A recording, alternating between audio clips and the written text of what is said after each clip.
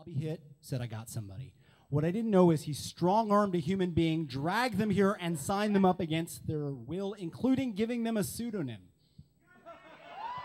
So let's hear it for Bobby! But more importantly, let's hear it for, and I'm going to say the hell with the pseudonym because I thought it was lame too. I'm going to say, hello, Donna Vaux. Don't walk up here yet. Don't walk up here yet.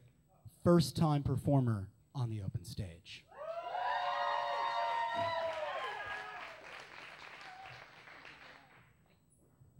This is a song I wrote a number of years ago. It's called The Old Man.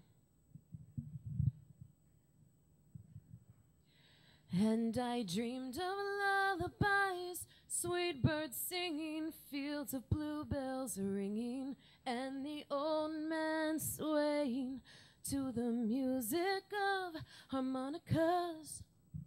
And I followed him for miles, him in his cut-up overalls, me listening to his southern drawl.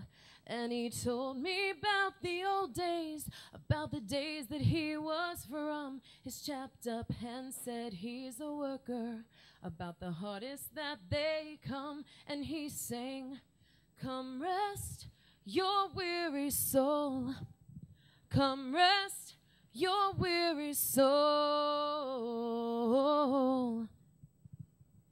Out in the fields of golden wheat, so high I swore they touched the sky. We sat on his front porch swing as a single crow flew by. And I wallowed in my sorrow and complained of all my pain. And he listened so intently, then he smiled as he sang, come rest your weary soul, come rest your weary soul. Darling, you don't have to cry no more. Come rest your weary soul. He invited me to dinner and excused himself to change. And I caught a glimpse in the mirror of his lifetime of pain, scars that overlapped each other, and I knew he'd been a slave. Just how weak and selfish had I been to lay my burdens upon him.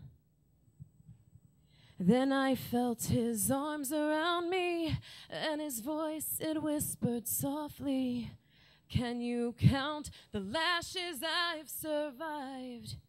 And I broke down and cried. Then he pointed at my heart and said, in here nor can I. So come rest your weary soul, come rest your weary soul. Darling, you don't have to cry no more. Come rest your weary soul.